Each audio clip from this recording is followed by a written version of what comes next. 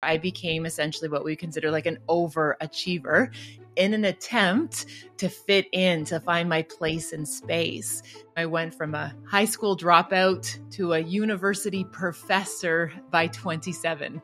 I went from, someone who really struggled with addictions to somebody who was running marathons. So I just went to almost like the opposite end of the extreme. Hi, Dr. Robyne. Thank you so much for doing this. It's an honor. As I mentioned to you a minute ago, I've been hearing your voice in my ear for the past couple of weeks as I was listening to your book and preparing for this. So it's nice to hear your voice now. And can you please introduce yourself in your own way? And maybe you mentioned how much detail, as much detail as you want. I'll interrupt at any point if I think I guess start to get curious or want some clarification. But yeah, how did you get to be sitting here right now today? There you go. Well, first, Mike, thank you for the opportunity to join you and your listeners today. I feel very fortunate. My name is Robyne. I'm somebody who studies human resiliency and wellness and stress. And I actually have been studying this now almost for 2 decades. So I've been quite immersed in the kind of academic side of this and the practical side, learning about how we kind of show up in difficult times in our lives and what that looks like for different people. And interestingly, it comes that interest in studying this comes from a lot of personal experience. And I share quite candidly in all my work that I was a teenager who was in a very dark season. And I was a teenager who really struggled with school, addictions, mental health, emotional health, just really was, struggling to find my way. And I often let folks know, when we're struggling as teenagers, we often ask for help in all of the wrong ways. And that very much is what I did for many years. And what was significant in my own story was experiencing a pretty catastrophic car accident at 16, which just really was like hitting this reset switch where it started me to kind of realize that I didn't want to show up like this anymore, that I wanted to get well. And I started to do the work. And for me, education became the key of getting back into school and studying about human resiliency and wellness and stress management. And that really kind of catapulted a career where I've been able to study this for the last 20 years. And probably the most important thing I would share about myself is I'm a mom of 3 teenagers. So I am still learning every single day. Thank you. Great. And you detail a lot of great stories about being a mom. And I just thought of the one where your son got lost in the running event or whatever. And so I guess going from the accident and that's sort of what set you on this trajectory, you also kind of describe in the book how you developed a sense of yourself and the balance between striving for acceptance or to be validated and fighting. I don't know what words you would use exactly, but I guess struggling with society or your teachers or the people around you's perspective of you. You talk a lot about how we often absorb narratives or words that other people use to describe us. And can you maybe paint the picture of how you did go from that, maybe a little bit more detail, post-secondary work, academic work, and how you got to writing the book, which really ultimately is what we're talking about, Stress Wisely? Yeah, of course, I'd be happy to. So one of the things I talk very openly about in all of my work, and one of the things that's important to me as an educator is not only to braid our research and theory and practice, but also can add that piece around our personal stories and this kind of idea of our knowledge and context. So it's one thing to read about, a person who struggled academically.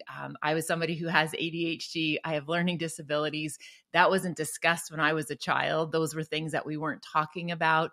I think maybe perhaps we were starting to think about maybe young boys with ADHD or ADD, but it was definitely not something that we explored with girls. So again, I was just trying to always compensate, given that I see the world differently, feel the world differently. Again, it was just an attempt to try and fit in and find my way in a world that isn't designed for anyone who kind of thinks outside of the box or looks at the world in a different way. way. Mhm. And I think what happens a lot of time is we develop these maladaptive ways of showing up. And I very much did develop these maladaptive practices as a teenager. And what I really try to emphasize in the book is once I did have that kind of start my recovery and went through the interventions and started to get myself back on track, what's really kind of, I think, fundamental is the fact that a lot of those drivers of wanting to fit in and to belong very much propelled me on the other side of it, Mike, where I Mhm. became essentially what we consider like an overachiever in an attempt to fit in, to find my Mhm. place in space. So I can share with you, in a very short time, I went from a high school dropout to a university professor by 27. I went from, Wow. someone who really struggled with addictions to somebody who was running marathons. So I just went to the almost like the opposite end of the extreme. And what was interesting in that season in my life, Mike, the world like congratulated me. They like Mm. celebrated like I was doing all this great work, but underneath, I was still the same person who was listening to those labels that I wasn't smart enough, that I wasn't good enough. I had to earn my worth. So again, it was just almost as if it was like a reckoning when I realized, yeah, that was pretty maladaptive. This success early on in my career was also maladaptive for different reasons. So then I had to start doing that heart work and started revisiting how do we start to create new narratives to help us understand who we are and who we are not. Mm. Yeah, nice. Thank you for sharing that. And You're welcome. maybe just to linger on the ADHD thing a little bit, Yeah. I also have ADHD. I work part-time in a clinic that specializes in treating Yes. ADHD. And I'm very curious. I always find it amazing how people get to a place where you're at. Mhm. And I think I'm inspired by you and sort of all the work you've managed to do, knowing kind of how hard it is to sit down and do writing and academic work is difficult. So how did you, or what have you done to help with the ADHD side of things? Yeah, it's a And really great yeah, question. Yeah, and yeah. I can share with you. I think I believe that ADHD manifests very differently from different people and for Hmm. different Hmm. people, depending on our lived experience. And what I mean by that is we can have like similar symptoms, yet how we feel them or how it impacts us might look different.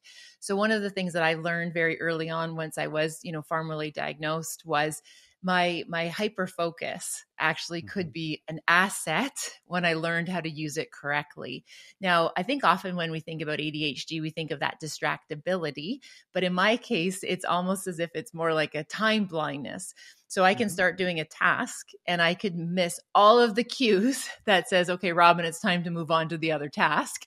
And I Right. can stay really tunnel focused in these places and spaces.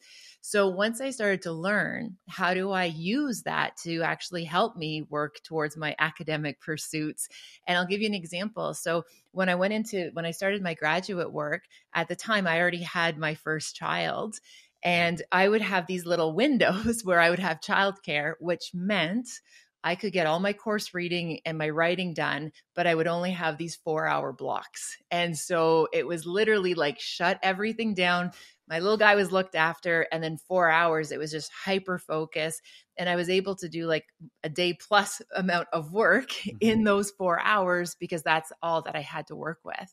So it was learning strategies and techniques on how to use some of those kind of parts of our ADHD, which sometimes can be misunderstood, to like actually learn how to harness it to help us meet our goals. Wow. Were those self-developed? Did you have guidance from therapy or doctors, or like how did you figure out those strategies? Because it wasn't Yeah. until I started, I guess, doing therapy for people with ADHD specifically that I even started treating parts of my own Yeah. ADHD with some of those strategies. But yeah, how did you figure those things out? Good question. Again, so for me, it was mostly through active discovery. It was like figuring out what was working, what wasn't working, Right. and really starting to. I recall years ago working with a coach, and it was actually around like physical pursuits, so it wasn't around Hmm. academic pursuits. But I was training for a marathon, and I remember my coach asking me, Robyne, when do you feel the most effective to be able to do this training? Like, when are those kind of peak Hmm. windows where you feel as though, like, yes, this is where I feel like I can get this training in? And I remember just almost taking that question, like, and generalizing it out broadly to think, okay, Hmm. when am I the most effective at my job? When am I the most effective as a parent, as a partner, as a daughter? And some of the kind of patterns that I learned through that kind of reflection was, as long as I found some type of an activity that I could essentially like really get that hyper focus, I found afterwards, I felt really kind of like I had capacity to manage my days better. So what that kind of translated into is realizing like I really needed to have a solid morning routine. Like if I could have a really solid morning routine and I could be consistent, I got the guesswork out of, do I feel like doing it this morning? Which I don't think we ever feel like doing the good things for ourselves in the morning, but it just became a discipline of knowing that when I do these like really kind of standardized or like these really solid practices consistently, the benefits compounded. And then I realized it was easier to manage my day as it unfolded. And totally curious question. Yeah, Are of you course. familiar with Cal Newport's work? No, I've heard the No. name, Okay. but I Oh, haven't have taken you? a Okay, deep cool. dive. Yeah. Yeah, it's been very helpful for me. He has like Yeah. a time block calendar workbook Yes. kind of thing. And anyway, it's just that in the realm of how do you protect ourselves from getting distracted Yeah. and set aside the time. Wow. And your work, maybe you can summarize the book a little bit, Of course. and then I can kind of be my curious self and ask you questions about it. Yeah, I love that. I love that. Absolutely. So this book it's my second book. My first book was called, it was Everyday Resiliency, how to be, and it was this kind of idea of like setting the stage, Mike, really of what human resiliency looks like and very much what my recovery looked like. So again, braiding that personal story with the theory we developed. And then with Stress Wisely, the new book that we're chatting about today, this was very much this attempt to look at this kind of proactive approach about managing our wellness in a really sustainable way. And what I found personally was that there was so much information about stress management and wellness that it wasn't about like, finding or accessing information, Mike. It was like I needed to find a way to discern what makes sense for me, what makes sense for people, and when should we be doing these things, and how does it all fit together in very full lives. So what we dived into that research thinking about is like, how do we sustain real wellness? And like, how do people actually get to the place where they're like enjoying their lives? And the big idea that really kind of sparked this was working with groups all around the world and just recognizing that, we're all trying to live the dream, yet living the dream shouldn't kill us. And people were so unwell in these very successful lives. So that's what kind of started that thinking about it. And again, resiliency, we often talk about is bouncing back, right? So bad things have happened and now we try to bounce back. But I wanted to take a proactive approach around how do we like create a hedge of protection around these lives that we get to co-create so that way we can be well in the process.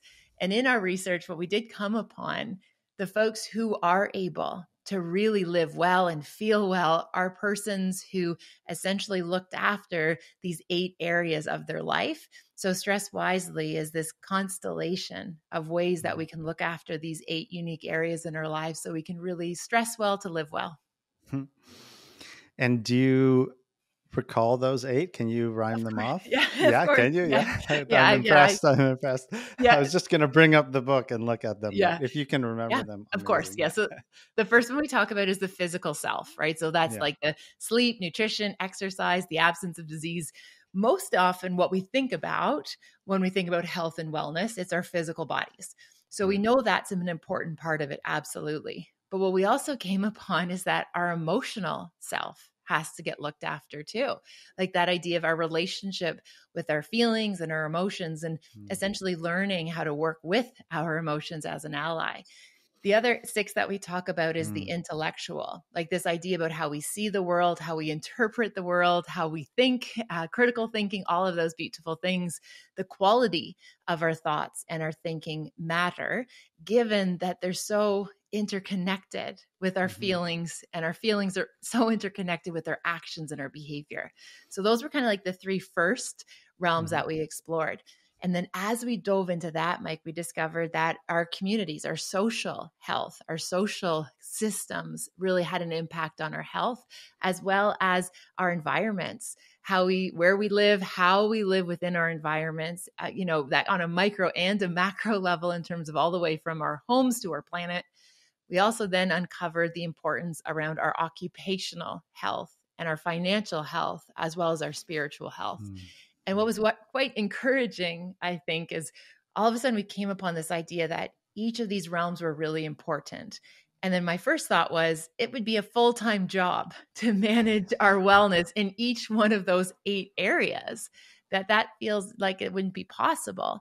But what we later discovered, it's persons who put just a wee bit of attention at the right time in each one of those 8. So in some cases, it's actually doing less, but with just more clarity as to why I'm doing this behavior, actually allowed people to really start to slow down and enjoy their lives and be well again.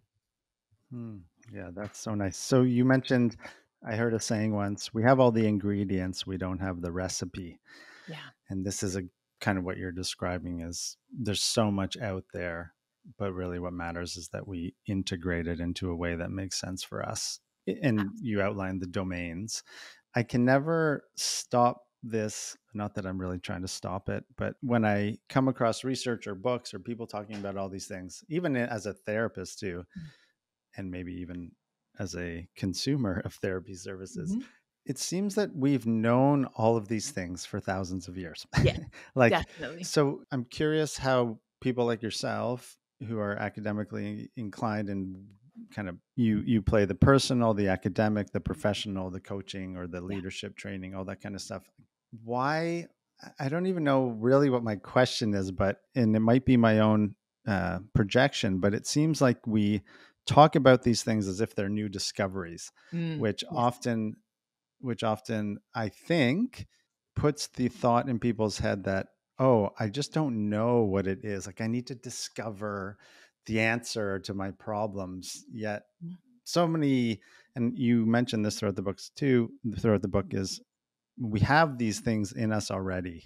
Yes. A lot of times, right? Or we know ourselves better than others, obviously, but yeah, so it's a bit of a jumbled question, I but love it. I get it's it. hard to, yeah, okay. Yeah, I can jump in here. So I can pull on a few threads that you introduced. Okay. So the first one is the reality is, yes, knowledge, especially truth, right? That's going to permeate different lifespans. Like that is going to stand the test of time. That's why these are almost familiar concepts that we talk about. If we talk about the great philosophers were talking about these things, people through all of the ages have been talking about the importance of these things. Why I think it's really unique to us in where we find ourselves in history is this idea that our perspective grows in relation to our lived experience. So we actually have to live, and we need to actually have this knowledge, and we do need to have this kind of making it make sense to us in context. So again, yes, all that information is out there, but it's kind of the idea that unless we're ready to look for it, and when we kind of need to hear it, we don't really pay attention to it in the same way. And I can give you an example. I remember when my daughter started to drive and, she said all of a sudden, she's like, wow, she's like, how will I possibly know where that is? And this street, she was trying to find an address. And I said, well, all of the streets have names. And she's like, oh, I never noticed that. I'm like, but that, intuitively, you have an address, there are street signs everywhere. But until she started to drive, it wasn't information that she needed to focus on. So I think what happens is it's all out there, but it's not until we actually have a need for it that do we actually come onto that place of actually internalizing that knowledge. Right. Yeah, that's great. And that's helpful. Thank you. You're welcome. One thing I was curious about, you didn't touch on social media so much, how that impacts people. And I'm curious if that was a conscious decision or maybe that didn't come up in your research per se, but maybe you could touch on that a little bit. And then maybe I think that fits into something you bring up in the book, which I think is such a big challenge for people, is the awareness. So you talk about global warming and sort of some of the students you've worked with or in your classes and the conversations around that. So maybe how does social media impact wellness and resiliency? Yeah. And maybe if it does influence the doom and gloom stories we tell ourselves about global warming or any other societal problem. Yeah. Yeah. how people work through that, I guess. Yeah, 100%. So we talk a wee bit about the idea Yeah. about the impacts of social media, and the reality is, I think that we all are at a point where we understand that this is yet again just another form of behavior that people are doing that can either be positive or negative. It's either helping you towards your goals or it's hindering your advancement. So any type of behavior can become maladaptive, and every behavior serves a purpose. So we didn't put too much of a spotlight on the social media because we know what it is. We know that it can be used for good, and we know it can be used in a harmful way. What we did really kind of focus on when we think about this are those behaviors, again, that actually add, this sense of us feeling better. And often when if we think about social media, one of the questions I often ask my own teenagers is like, after you've experienced some time on social media, like, how do you feel? And often they'll share like, not great, right? Yeah. So it's one of those things where we know there's a lot of really great people that are talking about like ways of interacting with social media. The gentle kind of invitation I talk about is the reality is it could be used for good. It could be used in a negative way. We want to make sure it's as adaptable as possible and not as maladaptive and minimize the maladaptiveness. But again, it's a tool, and it's the same as all the other kind of tools out there that we use. Now, one of the things, though, that we did very much see in our research, and I see this when I work with people as well, is that there's a numbing effect that happens when we are constantly bombarded with negative messaging. And what I mean by that is we kind of talk, we talked briefly about that idea of it, it hits almost like a compassion fatigue where we don't have any more cares to give when we hear about, for example, right now in Canada, a lot of Canada is being impacted by wildfires this season. And, you hear like, oh, there's another wildfire to the point where people don't seem to really care anymore because it just seems so prevalent. And I think, unfortunately, when we think of things like climate change, and we're seeing that people are becoming almost desensitized to it because it feels as though it's a hopeless, helpless cause. And you talk, I guess, how you do provide ways out of that in the book, like as you're talking about that specifically. And I don't want to get into it too much, but the politicization of everything, particularly global warming, gets in the way. And and maybe if you have a thought on that or not. And then also in the book, you discuss kind of how might people take action on that numbness or that apathy or whatever they experience. Absolutely. And again, to kind of almost like a zoom in, zoom out approach to talking about this and answering your question. When we zoom out, when we see people pitted against each other, whether we call it, if it is, the political kind of disconnect or whatever that is, when people are against each other, an us versus them mentality, we know that's a stress response. It's a fear response. It's this idea of, that group think where, we're safest if we kind of like, kind of hold all the resources together and we look after ourselves. And again, that's a stress behavior. It's, highly symptomatic of people who are extremely dysregulated when we start to see people kind of living in those extremes. And I think what's really important is to recognize that regardless of our opinion of things of climate change, there's enough evidence to demonstrate that there is something afoot. And the way that we start to acknowledge and recognize some of these climate change or even social injustices, it's actually raising it to our awareness, because often we can be on autopilot and we kind of are a bystander to all of these things. And we think that's somebody else's problem, or like, we don't have to worry about that. But once we take that personal ownership of understanding how I contribute to these systems, and we start, for example, with climate change, exploring, self-stewardship, like how do we even take care of our land? How do we, engage as consumers? What do we buy? What do we support? That's when we start to build this awareness, and we have to be able to see it to be able to fix it.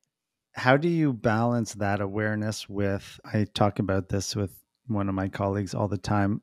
I think due to my own journey in addiction recovery, it is just hammered into our head that we're responsible for our behavior and really nothing else matters other than that, which I think also that idea has been around for thousands of years. How do you think about the balance between that reality and our social response or collective global societal responsibility to do these things. And for whatever people think about this person, I think Elon Musk, might be one example of a way out there person who I guess has dedicated his life to creating products that help address some of these things. So that person, he's way on a, taking action side of things. But I guess, how do you kind of think about that gap and like where maybe our focus is lost and maybe where we can refocus our efforts? Yeah, I appreciate that question. And how I see this and interpret it actually Yeah. has to do with the research that I've done on resiliency. And I'll Okay. give you the example where, there's a component of extreme ownership when it comes to our resiliency, in the sense that no one is going to fix this for us. No one's coming to rescue us. No one is going to somehow right the past. And now we are going to be okay. So there is a personal component with that extreme ownership when it comes to your resiliency, that no one can do the work but you. And the dual truth, Mike, is that there's also system issues that are requiring people to be resilient. And what I mean by that is the question isn't, so much as, let's say in the workplace, let's say we're in a very toxic work culture and the leader or the boss says, you need to be more resilient to the staff, versus how about the leadership stops putting us in positions that require us to be that resilient to be able to do our jobs. So there's a dual truth to this where, yes, we have our own personal accountability and responsibility, and there is that collective responsibility that we live and we work within systems that are not requiring us to be that resilient. So that's how I kind of view and how I kind of reconcile that idea that there's a dual truth there. And there's those two places, which I think are really important to operate. And, and an example, I can share with you is recently I was talking to a senior leader and he was interviewing someone for a VP position at a very prestigious company. And the panel asked the candidate, like, why should we hire you? And the candidate turned the question around and said, why should I work for you given that you have gone through 3 VPs in 1 year? And what was so interesting, like what a bold position to be in, to say that in a recruiting panel, but just that idea that like, what am I bringing to this job? But why are you going through VPs as quickly as you're going through VPs? And it just opened up a very interesting dialogue as to what was really going on versus what was needed in these roles. So I think, again, that dual truth, understanding that responsibility is important. Yeah, that's a great example. It's also a good example of, I don't even know how to put words to it, but so that's an example of that person, or if you are in a toxic workplace, if it is that way, generally, unless there's some sort of divine intervention, the leadership is rarely going to have a moment of insight to be aware that, maybe they're creating the toxic environment. And then you give this example of that person, I guess, taking it upon themselves to point out that there could be a problem here. And that takes a lot of courage, obviously, which I also have so many conversations where there's that dynamic going on. And it's hard to accept the fact that if you're in an environment like that, it's still your responsibility to either remove yourself from it or to say something. Yes. And that also is difficult for people that really have limited options or resources, or they come from places that, they, in some sense, they're forced into putting up with that kind of stuff. Oh, 100%. There's enormous amounts of privilege embedded in being courageous. Like, I think that's something that is so often not discussed. So I really appreciate you flagging that. When we tell people like, oh, you have to stand up, if that's their only way of supporting their family, advocating and standing up isn't available to them right then. Like, that's not available because that's the only way they're looking after their loved ones. One of the things that we often talk about, and why this kind of connects to the book, in Stress Wisely, I think so many people, when we think about our nervous system, like, we're really familiar with like the traditional fight or flight system that's activated, that's trying to get us out of danger. Like, we're pretty familiar with that. We talk about that quite readily. The two subsystems, though, that I feel like don't get a lot of attention are the freezing response. And that freezing response is people just don't do anything. And like decades of their life could go by and they just don't ever do anything different. Like they just kind of accept it, and it's like they have no agency to make change. And the second subsystem is the fawning. And fawning is essentially when our body decides to placate and it just kind of surrenders to whatever's going on, because it's the brain's way of interpreting the greatest chance of my survival right now is just to people please. My greatest chance of my survival right now is just to like make this stop by just saying, okay. And I think right now when we see how depleted people are and how many people are living in this place of distress, we're seeing a lot of fawning behavior and freezing behavior more than we're seeing the fight or flight behavior. I'm so glad you brought that up. That was another thing in the book that there was so much in there. So, as I understand the fight, flight, freeze thing, and I think this from one of the, I guess, best or most renowned neuroscientists. I think it's Ledoux. His name is Ledoux. I can't remember exactly. He says like animals freeze first to figure out what to do. Then we flee, then we fight, something like that. I'm curious.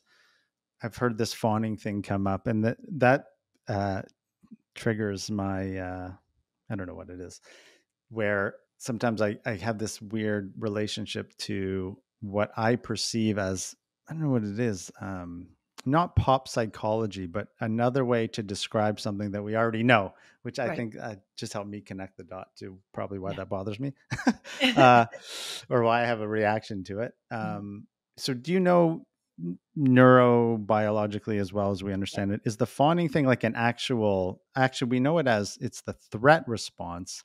And I think you mentioned this in the book too. Then it's how we interpret the threat that leads to the so is the fawning thing just like another way to help people understand what's happening to them, or is it really like a neuroscientific thing? Yeah. So again, both. So there is a physiological component to fawning. Yeah. So I hear what you say, and I feel similarly where, all of a sudden people, attach onto these ideas, and now it's like new psychology, and it's like, well, no, this is behaviorism, and we've been talking about it for 50 years. So I totally appreciate where you feel maybe some of that like discomfort of just these new ideas trying to explain things that we already know quite a bit about under different names. So I get that. So I hold space for you on that one. The fawning, though, is a physiological response. And I think the easiest one that we can recognize in the natural environment would be like a dog rolling over and exposing their tummy, right? Where it's, if, a big scary dog comes chasing another dog, one dog is going to like nip or bite back. One dog will run away, hide.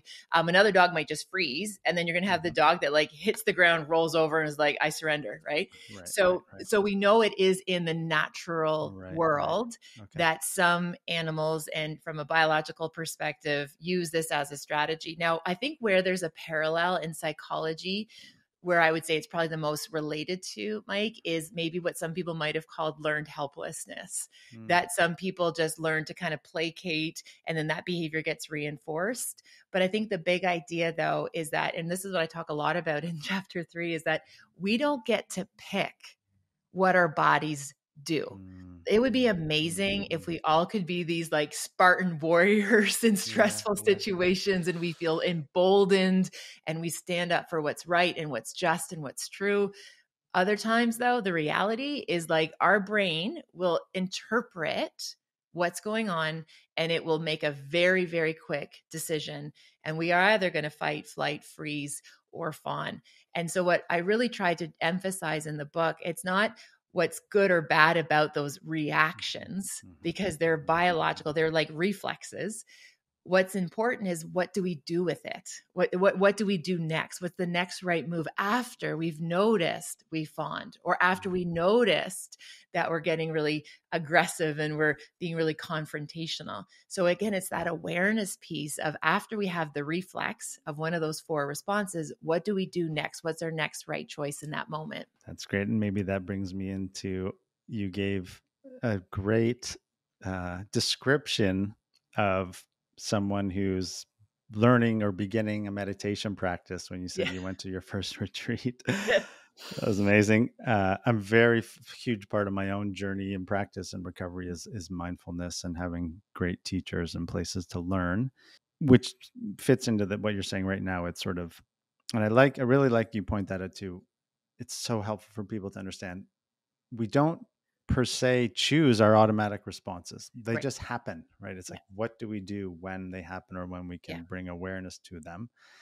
Can you talk a little bit about that story of when you went to the retreat and started learning about just how, Yeah. I like the word crazy, our minds are, or Yeah. how all over Oh, the place our minds absolutely. are, and how you came into, and then Yeah. how that fits into what you just said about the learning to respond? Yeah, yeah, absolutely. And Yeah. again, so one of the things we often talk about, especially given that I spend a lot of time with education and learning, we talk about like learning styles. Mm-hmm. And recently I was asked, Robin, what's your learning style? And my learning style is the hard way. Like I have learned everything the hard way. I'm not an auditory learner. I am not a hands-on learner. I am literally, is there what's the hardest possible way that Right. Robin can learn this lesson? And It's that is amazing. me, that I Mm-hmm. identify as someone who learns things the best when it hits the hardest. Mm-hmm. And I recall being told, again, coming onto this research that was talking about mindfulness, it's so important for our wellness. It's so important, especially with persons with ADHD. It's so important for people who've had trauma, recovering from Mm-hmm. addiction. So, Mm-hmm. the literature on mindfulness is just so convincing. Like there's not a lot of holes that we can poke in that Right. research. So of course it's me. So I like to do things in the extreme because the extremes aren't very crowded. So I always like to show up. And in my personal case, the extreme of me learning how to meditate was not just like watching a 5-minute YouTube video or downloading an app. It Mm. literally was signing up for like a 72-hour meditation retreat with like masterful people at this. So this is, I think, probably like a master class. And I came in as the rookie thinking like immersion. I will just immerse myself in mindfulness and I will somehow pick up the skill of mindfulness.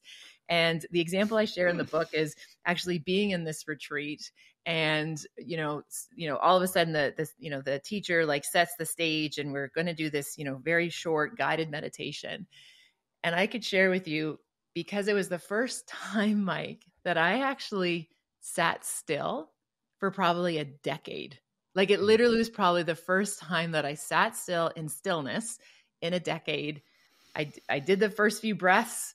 And then, by 2 minutes into it, I had planned a birthday party. I had like decided how I was going to renovate my house. Like my mind just went into 100 different directions. And even when I would pull myself back to the teacher's voice, all of a sudden her voice and her Mhm. guiding prompts started to like create these stories in my mind, and I would bring them in. And at one point, I think I share in the book, she was asking us to imagine this beautiful beach. So I'm like, okay, I can imagine a beach. So I'm breathing, imagining a beach. And then all of a sudden, I imagine all these little monkeys on the beach Yeah. and like it Okay. just Yeah. turned into a circus. And in that moment, recognizing that I had kept myself busy, Mike, for so long that I had so many unresolved thoughts and feelings and ideas that I had never actually let finish, Hmm. never let actually get processed, that I actually had to do some work there first before I could actually quiet the mind into stillness. So I'm still a rookie in the mindful category, Okay. but hey, practice makes better. Yeah, no doubt. Yeah. Progress, not perfection. That's another way Yeah. I like to think about it. On that note, you do such a good job too in the book of describing the personal, the collective, the bigger picture. You sort Yeah. of say zooming out and zooming in. You also, or at least I assume, uh, use therapeutic frameworks, I Yes. guess, to sort of Yeah. describe, right? A lot of the things I hear, like ACT in there, self-compassion, Mhm. some of the cognitive behavioral stuff. Sort of a jumping off point, or maybe changing the subject a little bit from learning how to respond. Mhm. Actually, maybe we can linger on that. So, Sure. in this learning to respond, Yeah. the mindfulness component certainly is so useful. Mhm. Can you tie in? I'm also looking at the time too. Yeah, it's all Can you good. tie in, yeah, the spirituality component? I love that you write in the book having to get to a point to give yourself permission to write about spirituality because of all Yeah. the kind of connotations that Yep. come with that. And I love spiritual practices. I probably learned most of it through AA, really, which Mhm. is a Yeah. spiritual program, not a Yes. religious one, which I Yeah. think you point out in the book too, that Yes. idea. Yeah, can you maybe talk about how your spiritual experience, or even in the research or your book, how that fits into resilience and wellness and learning to respond maybe in a way that's more conducive to our values? Yes, absolutely. So I'll share with you, as I was, getting into this research, I've always felt as a scholar that there was this expectation that I wasn't able to talk openly about being like a faith-based person or someone who has spiritual practices, because somehow being a scientist precludes you from being spiritual. Right. And it's almost as if they are meant to be these separate entities or these separate camps. And if you're a spiritual person, then you can't possibly be a scientist. And if you're a scientist, you can't be a spiritual person. And one of the beautiful things for me is I remember in my own educational experience working and meeting actually a physicist, and he's literally the most brilliant physicist in the world. Like, he just blew my mind away how talented and gifted this professor was. And I remember having this moment when I saw him at my church. Right. And I remember having this like wild, like just this moment of just being like, wow, this is the first time those two like competing universes collided. And I just remember just being so awe-inspired. And I remember then going out and learning about some of these ideas about how we can be scientists who also are okay with the mysteries of the world, and where do we kind of reconcile that disconnect. And I knew very quickly when I was writing about resiliency and stress management and stressing wisely that I would be remiss if I didn't talk about spirituality, because for so many persons, that is where we find safety. That is where we find our refuge. That's where we find rest. And what I really came out of that research area learning was it doesn't matter what you believe. And there's so many different variations on themes. It's these ideas of these like core guiding values or these principles about being of service, about having a humble heart, about forgiving, about love, about compassion. Those are universal across those different practices. And so for me, again, I would have been remiss if I didn't write that chapter on spirituality. And it was hard to write knowing that in 2023, this is a very polarizing topic. Yet it's the truest thing that we learned about wellness is that people who are well, they trust, they have faith that it all works out. And one of the little pieces though, I really find it so important to share is I don't believe everything happens for a reason. And I know so often when we're going through, health journeys and recoveries and wellness, we want to make meaning and think like all of this served a purpose. Some things just suck. Some things are horrible. And I came upon that having supported parents who, going through a natural disaster, lost their children. And you can't tell me sitting with a grieving parent that all of this happens for a reason, because some things are just horrific. It's what do we do with those experiences? And when people find that sense of purpose and values and are driven in that kind of altruistic way to find healing and recovery, that's a pretty beautiful thing to witness. And people can be very, very well, despite having gone through some pretty horrible things. Yeah, there's a lovely idea in self-compassion practice. We bring ourselves compassion not to feel better, but because we feel bad. Yeah. And that sort of sounds a little bit like you're describing that, just honoring the suffering because it's here, and we don't need to pretend that there's a reason for it or that there's sunny days ahead, although that may come later, whatever. Are you familiar with, as I understand it, there's research that suggests sort of non-religious societies, so secular societies, have higher levels of happiness than religious ones, and religious people in secular societies have better mental health and well-being than secular people in secular societies. Have you heard that before? Yeah, there's so much research. Unfortunately, some's complimentary, some is, kind of use it differently. But what we actually found is when it came to wellness, people who had some form of a spiritual or religious practice were able to be able to weather far more difficult scenarios and Right. situations. They were able to find relief. They were able to find healing and recovery in a very unique way, to the point where we couldn't exclude it. Like there's something there. And, even as I shared at the beginning when we were chatting about my really tumultuous teenagerhood, the fact that I was rescued from my car accident, and again, I talk openly in lots of different places about what that looked like, but there's no way that I can't believe that that miracle was already in motion. Like that person who saved my life was already driving that road. He was the person who was going to be able to be part of my recovery by choosing to get involved. And he rescued me, saved my life. And again, that's not by chance. And so I think when we kind of take a step back and just realize that all of this is interconnected, and there's probably more things that we don't know about our wellness than we do know about it, where I think is a good starting point is to recognize how we feel. It really impacts how we show up in our lives. And the better we feel, the better we're able to show up in our lives for ourselves and others and in community. Yeah, I wish I could pick your brain for longer. The story of the car, one, just generally curious. Sure. Did you stay in touch with that person? I mean, that must Oh, have been such an incredible relationship, or just when you think about that, I mean, there's not much more unbelievable than that, something like that happening. yeah. And maybe if you could try to tie in how our sort of rationalistic, egoic, materialistic sort of thinking brain gets in the way of us opening to the idea of spiritual stuff. Yeah, no, it's a beautiful question. So in terms of the relationship with Joseph, my family kept in touch with Joseph after the accident, and eventually, he was a very humble person. He was awarded the Governor General's Award in Canada for risking his life to save a civilian, a stranger, which is the highest accommodation for bravery. So there was a lot of recognition and connection afterwards, which was so beautiful to see. And out of respect, I think we both then kind of went on our way. Actually, I think it was about a few years ago, though, we did later learn that one of the women that worked at the school where all three of our children attended was actually a relative of Joseph. And she'd been sharing some updates about kind of the children and, subsequent my future that he made possible because of his efforts that evening. So there was a wee bit of a connection there.